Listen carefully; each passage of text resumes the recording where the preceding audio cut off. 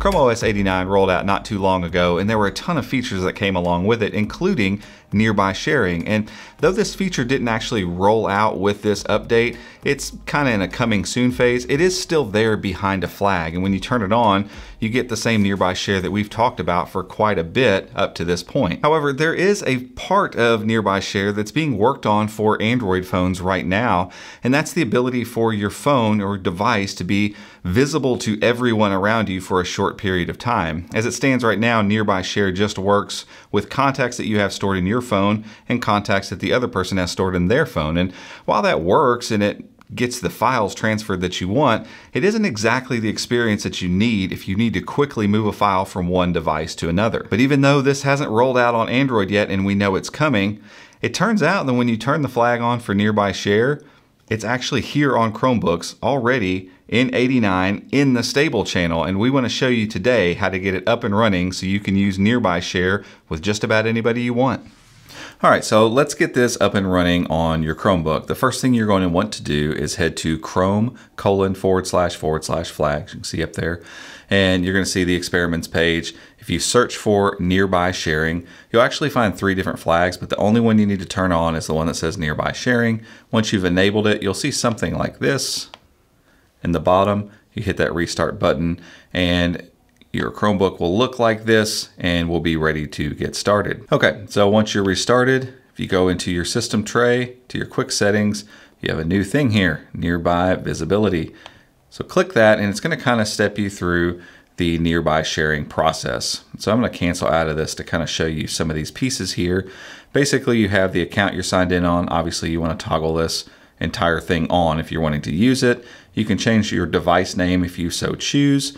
You have your list of contacts. This particular account on this Chromebook has no contacts, but still you can go there and look at all your contacts at Google's website for that. And then you can choose the type of data you want to use in order to transfer stuff. So if you want to allow mobile data to be used, you can do that, or you can try to do this without internet and just use Bluetooth and local connections in order to get your stuff transferred. Under your device visibility, you have all contacts, some contacts, or hidden. And this is the way it's been for quite some time with nearby sharing. This is the way you've done it. If you didn't have the contact in your devices between the two, you couldn't share stuff between them.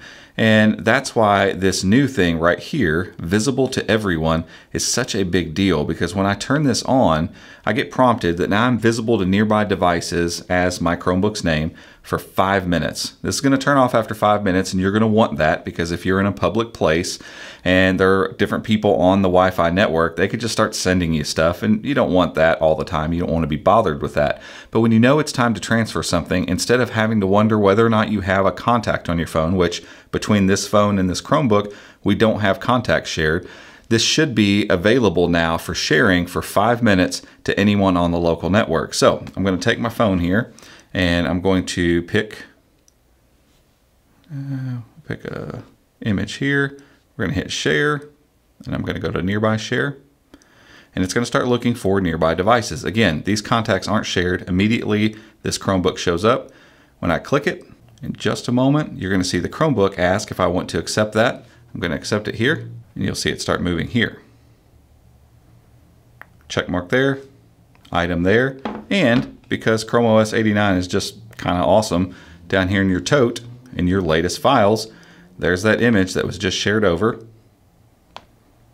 and boom, it works, kind of like magic. The important thing to remember here is not only is nearby sharing getting close to rolling out, I mean, we're seeing signs that this kind of functionality of visible to everyone is getting close to rolling out on Android, but nearby share is supposed to be coming to Chrome OS as of Chrome OS 89, and I feel like Google might have held back bringing nearby share out until they could get visible to everyone ready on Android so that they can roll this out as an entire package on both platforms. That way, when anyone is ready to share stuff from a Chromebook to a phone, or from a phone to a phone, or from a Chromebook to a Chromebook, it's much easier with this new feature in place, and we're really excited to see this actually roll out, hopefully in just the next few weeks. Again, Google advertised this as a Chrome OS 89 feature, so we are eagerly awaiting it to actually arrive. But guys, that's it for this one. If you like this video, give us a thumbs up, go down there and hit that subscribe button as well, and make sure to ring the notification icon next to that if you'd like to be alerted when we make future videos just like this one. Until next time,